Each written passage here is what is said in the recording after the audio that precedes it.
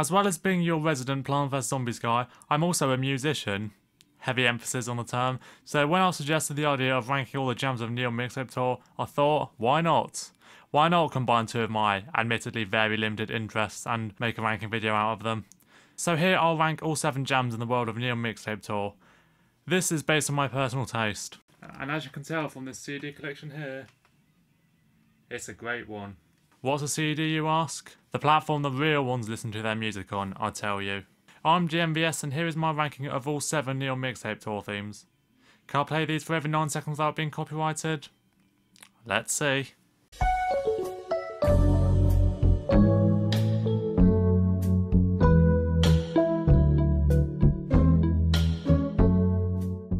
First up is the basic jam.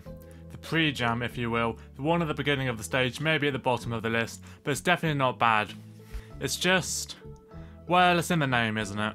I mean, to be fair, I don't think this one even has an official name, so I just decided to dub it the basic jam.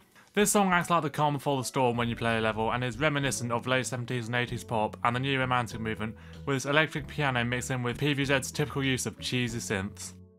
Unfortunately, you don't get to enjoy this track for long, as it never comes back afterwards due to the actual jams coming right after, but it sets the tone for the throwback theme of Neon Mixtape Tour.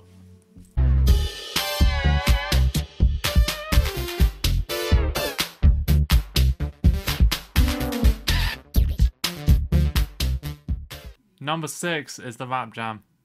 Oh my god, he put the rap one low. He's racist! This one's clearly popular among the zombies, given it's the only one that's actually shared by 2 of them, namely the breakdancer and the MC zombie, but scores low due to having no real hook or catchy element. Which in all fairness is pretty normal for hip hop, and yes, I'm biased because I'm not a fan of this genre, but its composition mainly consists of this clapping beat that kinda gets old. It gets better though, as it builds up with more synths as well as turntable scratches, and is also characterised by its sub-bass break later on.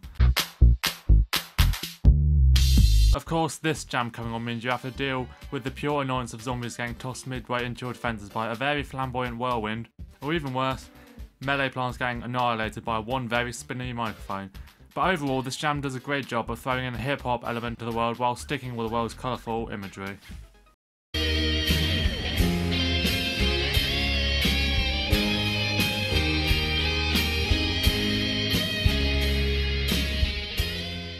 Number 5 is the ballad jam.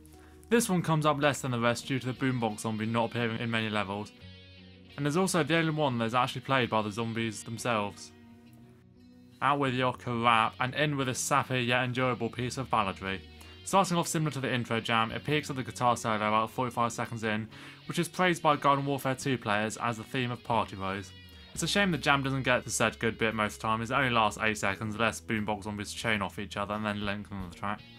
Overall, it's like a more mellow and downbeat version of the hair metal jam, and while I'd say it is inferior to the hairy gargle spanger, it's still a good track that doesn't come up enough.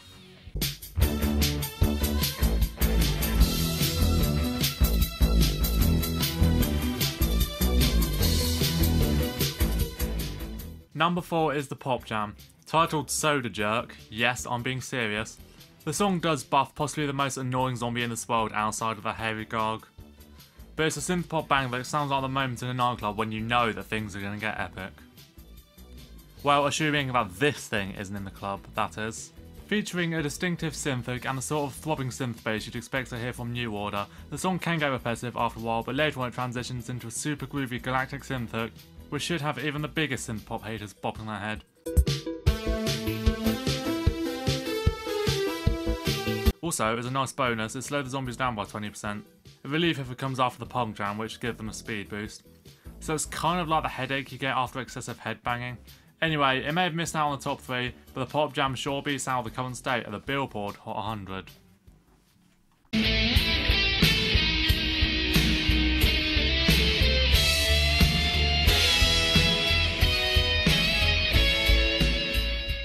Number 3 is the hair metal jam.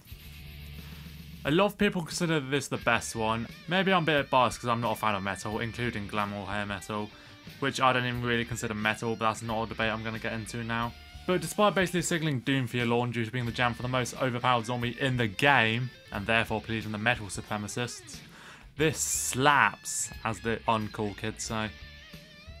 Featuring a flurry of shreddy solo that most definitely weren't played by the hair metal gargantua himself, given he only knows one chord. This track most definitely channeled the trend of the 1980s where musicians had very long, very bright and very hairsprayed hair, and even more makeup than your girlfriend. Kidding!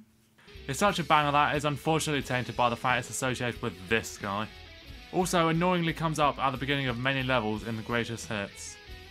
But hey, if it doesn't have you doing this, then you're lying.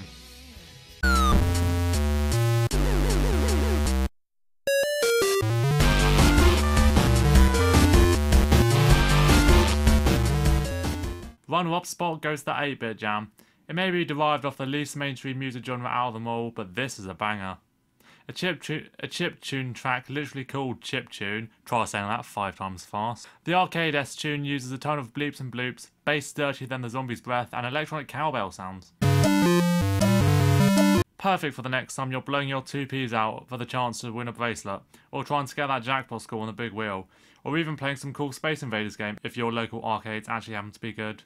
This pokechip keyring is the best thing I've ever gotten from an arcade. Also, in my opinion, the 8-bit jam has the best accompanying lore decoration. Just beware that your plants don't get decimated by this nerdy freak of nature or his accompanying pixely zombies, and then you're free to jam out to this tune.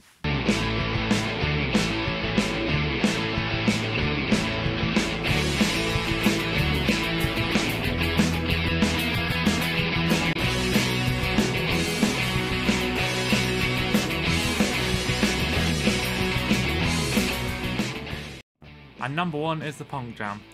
Yeah, you probably guessed at the top spot given it's literally my outro, but hey, you could be a first time watcher, so... Hey, my name's Asa, I play a Jaguar guitar and I think Tile Turnip is a bad plant, please subscribe. Anyway, the straightforward rock song has been compared to the likes of Green Day, but I'd say it's more reminiscent of Queen when they're at their thrashiest. In particular, it's reminiscent of the hard rock section of Bohemian Rhapsody. Honestly, there's not really much to analyse about the song. Just a simple drum beat that you can't resist bopping your head to, paired with a flurry of rebellious sounding guitars, make for the best Neon Mixtape Tour track. Yes, it does usually signal the arrival of a horde of punk zombies coming for your neck, yet for some reason doesn't affect impunks, and also gives them a 50% speed boost, but if you just get lost in the music, the experience is a lot more fun, although it might cause you to lose the level. But all of these jams are part of the reason why I prefer Plant vs Zombies 2's music over that of the first game, and despite the world overall not being my favourite, they did an excellent job on the music. That's my list, what about yours? Let me know in the comments, and also if you'd like to see me do a ranking of the legendary jingles of Garden Warfare 2. Like the video, subscribe if you haven't already. I'm GMVS, thanks for watching.